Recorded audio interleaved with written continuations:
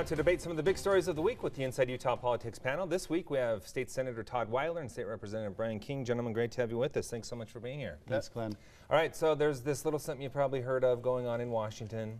This impeachment inquiry, right? Yeah, I've heard of I've heard about it. All right, so we talked a little bit about it at the beginning of the show with another guest, but I want to dig in more with you guys. Let's talk specifically the impact on the 2020 election at first. President Trump is really running with this and using it to energize his base. Is this a help, a gift for him in 2020? It may be. It certainly has been a gift for fundraising. His numbers have been astronomical. He just announced the last quarter he raised $125 million.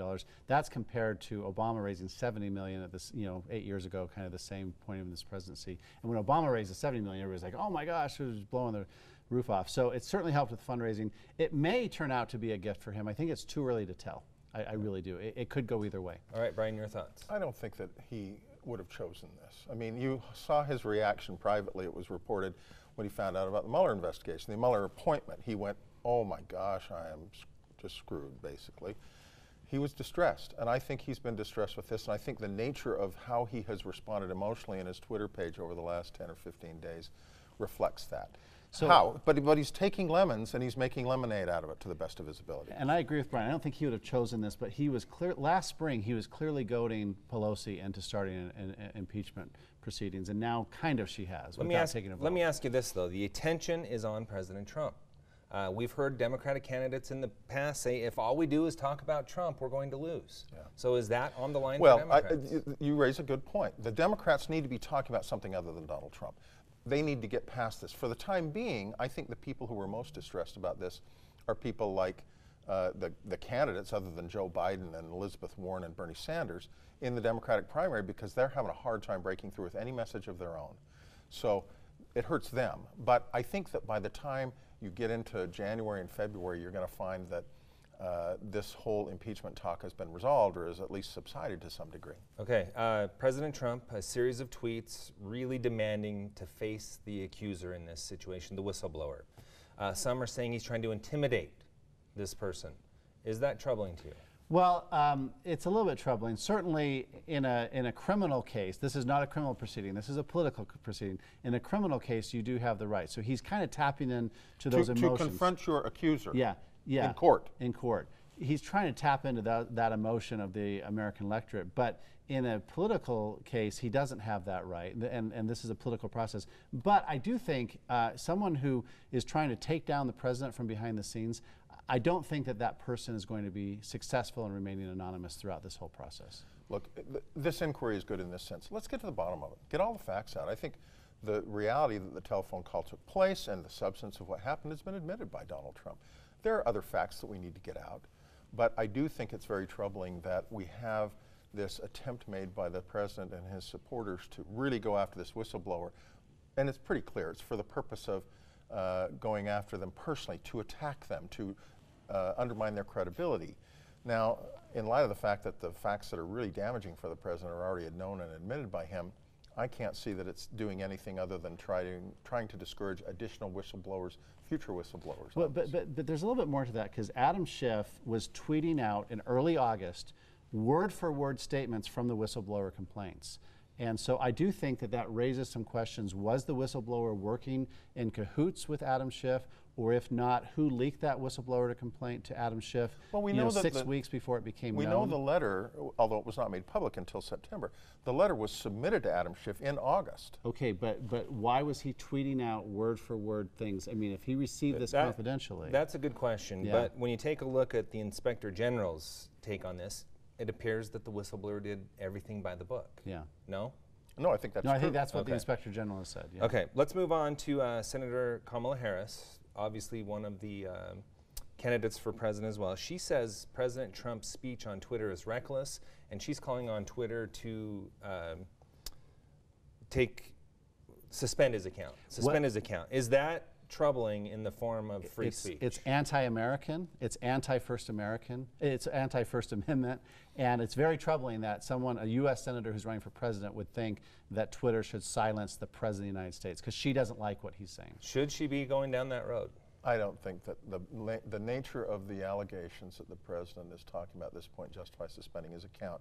I think in some ways it would help him if Twitter suspended his account, because the outcry would be enormous, and they're never going to suspend that account. It's just too high profile, and it's too integral and core to what President Trump is. He's going to live or die based on the quality of those statements on those Twitter things. Okay, one more issue I want to get into on this, and that is for the most part, the divide you're seeing right down party lines between Republicans and Democrats. One example I'll use is Representative Schiff and Representative Stewart both reading the very same whistleblower report and coming out with completely different conclusions. Is this a party line issue? There's just enough in that transcript and in the complaint that if you hate Donald Trump and you decided 2 years ago he should be impeached, there's enough there for you to grab onto. If you defend Donald Trump and you think that, you know, he's making America great again, there's enough not in there to grab onto. So I really think there's enough there for both sides to be satisfied. There's more than enough to grab onto if you want to see him impeached. I think it's a struggle to find any justification for what he did and he admitted doing. But I do think, of course, I mean, we're more polarized than we ever have been, Glenn. Absolutely. I think that we need to, this inquiry, if it's done well, will be focused on objective facts, and it will come out as it comes out. It won't be rushed. It won't be delayed for political reasons. It will come out in due time, and they will focus on the facts. That's what I hope happens. There's no evidence yet of a quid pro quo, and that's why you're seeing the Democrats this week. They're shifting it now to an obstruction of justice as a kind of a plan B for impeachment now. Well, they're going to say there is no need for a quid pro quo. Yeah. There is an obstruction of justice But I think politically there is a need for a quid pro quo to justify impeaching the president. Real quick, how do you see this playing out? The House impeaches and then the Senate does not hold that up? The Senate needs 2/3 votes, so you need every Democrat and over 20 Republicans. Right now, not even 2/3 of the Democrats in the nation support impeachment, you know, much less the Senate's majority Republicans. So no, right now, unless one of Trump's own guys comes forward or gals and says, yes, there was a quid pro quo, the president told me this or that, short of that, there's zero chance the Senate's going to remove him from office. You'll see information come out that will make a big difference in terms of determining how the Senate votes. I'm going to be watching very carefully a guy like Senator Romney. I mean, is he going to hear information that causes him to say, assuming the House impeaches, and that's not a certainty, but it looks right now that they will impeach, goes to the Senate for the trial on conviction, are you going to see a guy like Senator Romney say, I can't not vote to convict here? In other words, are you going to see 2, 5, 8, 10 Republican senators go that way? I think it's going to take a lot. I agree with Senator Weiler. It's going to take a lot to get to a point where you have 2/3, 20 Republicans saying, we're going to impeach this guy. Okay. It's possible, but I don't think it's likely. We've spent most of our time on this. I want to hit on one other thing, that being the race for Salt Lake City mayor, Utah's capital city. I had you guys on during the primary, right after that, analyzing, breaking this down. Now that we're just weeks away, what have you seen develop from this race? Well, from my perspective, I think I hear people talk about this whole religious angle, you know. If word gets out that Luz is LDS, does that hurt her or help her?